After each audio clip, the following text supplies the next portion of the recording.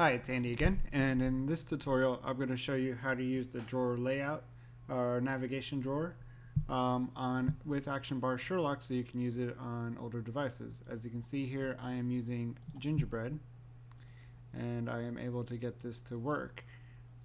So it's still, unlike sliding menu, this does not incorporate a way to drag it from the middle. In order for you to activate the layout, you pull in from this last few pixels over here and you drag out. Or you can use, in ActionBarSherlock, the button up here. Now I haven't been able to figure out quite just yet how to use the same menu item, or the launcher, this icon, to change it so that it's consistent with the API 11 plus version, but I will try to figure that out if that's very important to you guys. For me, this serves its purpose right now. I mean, I have the code implemented, I just don't know why it's not working, so I'll have to work on that. So I'll go, here's the code over here. I'm going to go over how I did this. Basically, I created 5 different fragments and I created a list array with each fragment on here. And when you click on it, it swaps out the fragment that's in display. Another thing I didn't go over in the last video on how to, on the API 11 version, I forgot to go over this on prepare options menu. And what this whole section here does is that when you actually open up the drawer, it hides so that you actually can't select the item that's available here. So I included Jake Wharton's ActionBarSherlock license here. I haven't been doing this and I apologize, but this is how you can implement it, and this should be good enough if you want to put this in your app. So let's go on to the code and how this works. So it's laid out very similar to the other one. I have 5 fragments here and the main activity, and there's actually 2 classes here instead of 3 like in the API 11 version from Google. This one I have a fragment activity, a Sherlock fragment activity, so we can use the action bar, and the other one is this drawer item click listener. You can put this in its own class over here. To be consistent, I left it here so you can follow along. There's only going to be an update on showing you the differences that you have to use to get this to work with ActionBarSherlock. So if you haven't watched my last video, which I just posted just now, watch that beforehand because I explain the code in a lot more detail. So wherever you get action bar, get action bar, we're going to change that to get support action bar. This allows us to reference the ActionBarSherlock. But everything else should be pretty good to go. Slight differences, so I changed the name of the ID here on the on prepare options menu because that's the one that's default when you create a new project.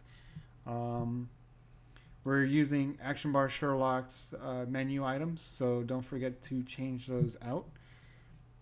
And change this to get support menu inflator if you're going to use this way. As well as the menu items have to be ActionBarSherlock menu items. By default, you'll have them in there. You have to clear them out and then import the correct ones, or else you're not going to get this to work.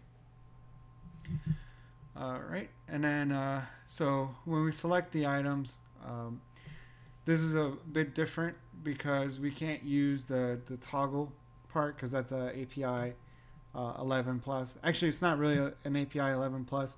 What it requires for you to use the mdrawer toggle code that's in the other one is it requires the menu item to be the stock regular menu item from Android. However, we're using the ActionBarSherlock one, so it doesn't work.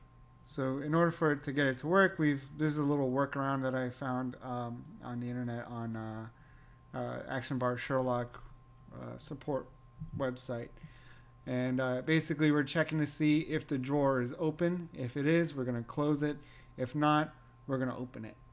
So that's all it does. Is this is a little code that when we click on this, it opens the drawer or closes it.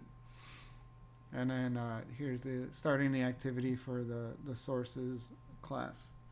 So I won't show you that because it's just inflating a content view. It's your standard main activity. All right, so then this is all the same. We don't have to change anything here. Here's where I have a switch clause. I put this same style in the last video I posted just yesterday on how to use a sliding menu in a practical way. So this works if you know exactly how many items you're going to have on your list. And I know I have 5 because I created a string array with 5 items. So I have 5 items on the list. And then, so I'm going to create 5 cases. Now with Java, we start at 0. So this is going to go 0 to 4. And each case, we open up a new fragment. And so whenever I click on an item, what I do is I begin a transaction. I replace this content frame, which is just a frame layout. The fragment's actually going to replace it. And we're going to replace it with whatever this new fragment equals. So if I click on 0, case 0, which is a position that I'm selecting, it's going to put in there fragment 1 instead. And we commit that change here.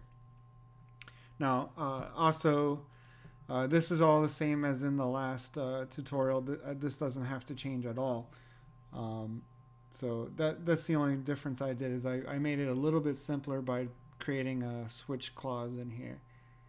And you still have to create the onPostCreate and onConfigurationChanged methods if you're going to use this drawer layout. That keeps everything tidy and speedy, and everything works pretty fast.